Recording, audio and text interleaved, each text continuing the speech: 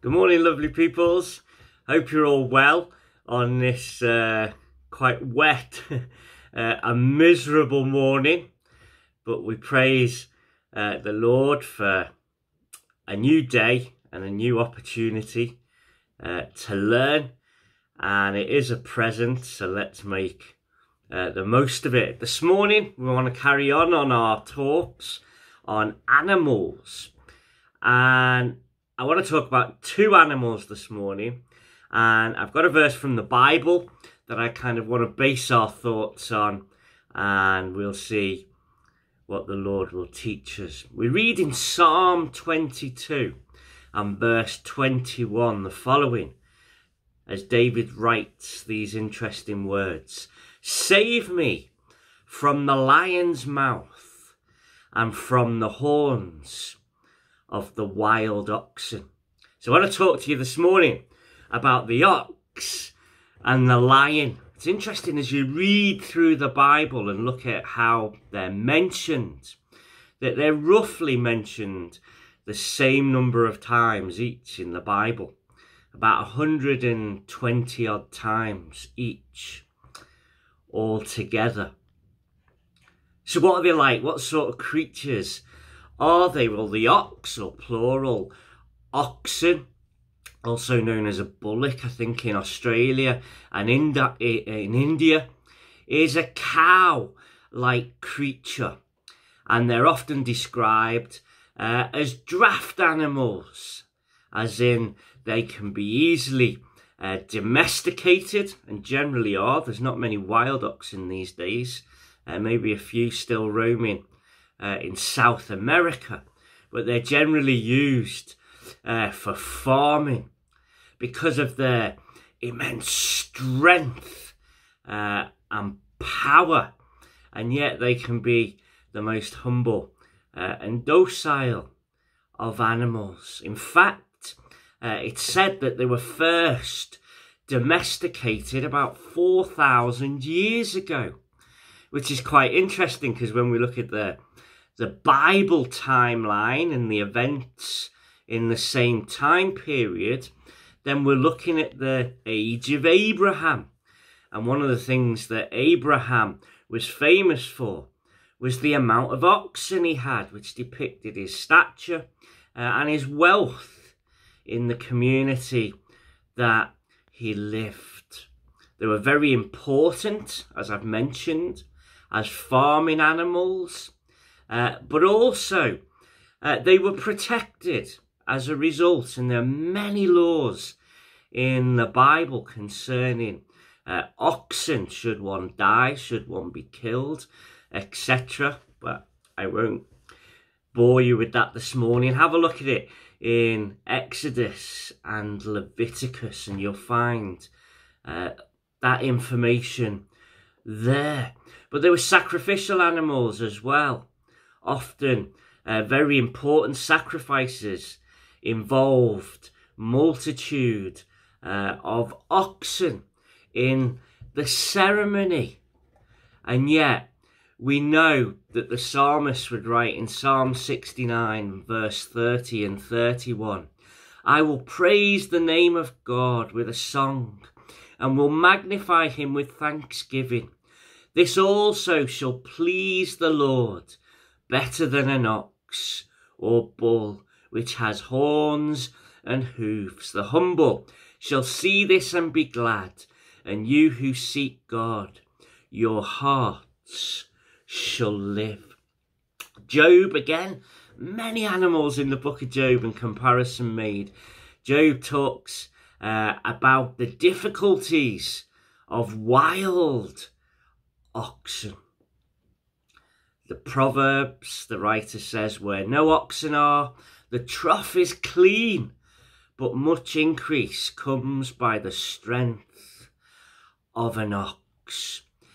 And then there are a couple of verses in Isaiah which talk about oxen, especially concerning the coming of the Lord Jesus and that idyllic state in which the Lord Jesus reigns and all is at peace, when he says, "The cow and the bear shall graze, their young ones shall lie down together, and the lion shall eat straw like the ox. That ties us in with our lion. So let's look at the lion.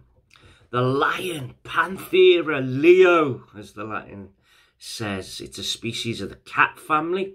It's muscular, deep-chested, with a short, rounded head, a reduced neck and round ears, and a hairy tuft at the end of its tail. It's one of few animals that are described as sexually dimorphic, i.e. the male is quite easily recognisable compared with the females, and that's due to its prominent mane, the most recognisable feature of the species. And it's probably fair to say one of the most widely recognised animal symbols in human culture. The lion has been extensively depicted in sculptures and paintings on national flags, and quite a lot in contemporary films and literature.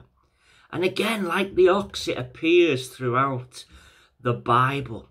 Judah is described as the tribe of the lion. When we think of a lion and we look at the scriptures, these sort of things are associated with it. Wild, untamable. To defeat one was seen as heroic. So Samson, with the power of the Holy Spirit within him, defeated one quite easily one day, which led to a riddle. I'll let you look that up in the book of Judges. But David, the shepherd boy, he managed to kill a bear and a lion, which gave him a lot of credence with the Israelites when it came to making him king. It was synonymous with fitness and healthiness and strength. Saul and Jonathan were both described as stronger than lions. Again, in Proverbs, they talk about the wicked fleeing when no one pursues, but the righteous are bold as a lion. It talks about a lion which is mighty among beasts. It's probably where we get that phrase, the king of the jungle. But I think if tigers had have been in the Middle East, I'm sure they'd have got that title. But that's just a personal thought and a bias towards my love of tigers. The wrath of a king is like a roaring lion. It's a kingly, majestic animal. And yet it's deadly. It's fearsome. Job again says, if my head is exalted, you hunt me like a fierce lion. And again, you show yourself awesome against me.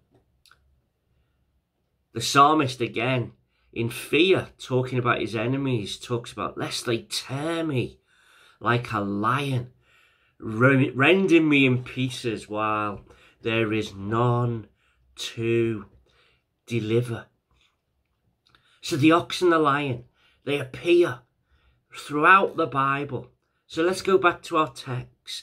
Save me from the lion's mouth and from the horns of the wild oxen.